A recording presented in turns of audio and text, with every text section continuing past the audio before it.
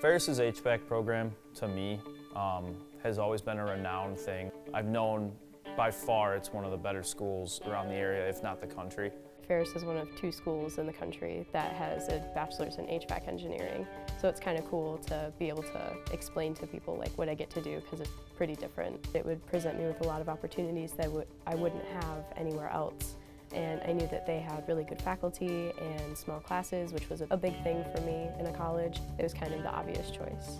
Ferris had a 4-year program, which is very unique because a lot of schools around didn't seem to have that. And this equipment is out in the real world, which I don't think a lot of programs can say that you are doing real world stuff in class. There's not many schools that have a bachelor's degree in HVAC.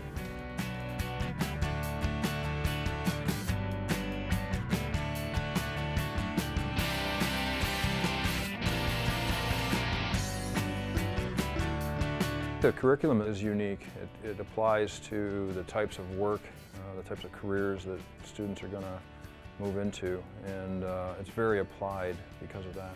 We have air and water classes where we look at ductwork and piping, sizing and selection and those types of things. We have an energy auditing course where the students will go out into the field and they'll perform an energy audit on an actual building. We have 2 temperature controls courses, kind of a fundamentals course where students learn the language of temperature controls. And then we have a digital controls course where the students focus more on hardware and programming and things like that.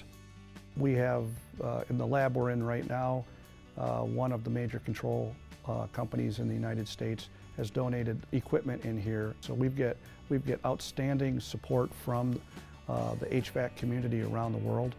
And we've been able to use that to improve our classes consistently. So instead of having an older technology, quite often we have the latest items that are being installed now. For what we see here, it fits really well into the HVAC community. Our students are designed to be more of a liaison between the person that would be installing HVAC systems or servicing them in a building and the engineer that actually designs them and specifies them. We hit a sweet spot right between them.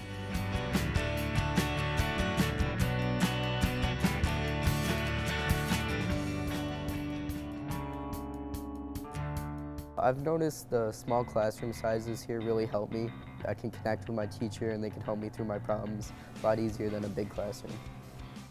I think what I like most is the connections that I get to make with my classmates. We've been together, some of us, for 4 years, so you kind of just make really close friends.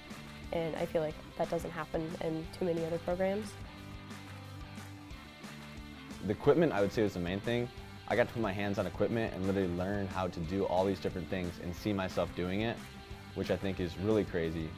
Everything I saw I was really impressed with, and I was, still a little leery, but so far I've loved everything I've learned, and I don't think I would change it. If you want to learn and you enjoy learning it, you have no limit, and I guess, yeah, the sky's the limit. Just go for it.